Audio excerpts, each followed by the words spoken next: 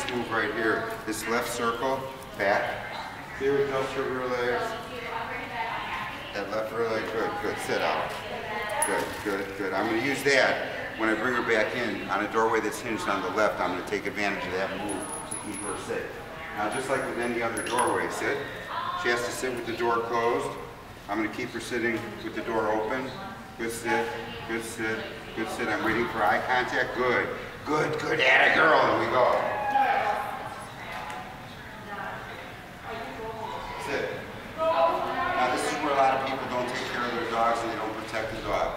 As this door closes, it could catch her left foot, and I'm going to use that left 360 to keep her safe. Good sit. Good. Atta girl. Eye contact. Now watch as I pass the end of the door. Back.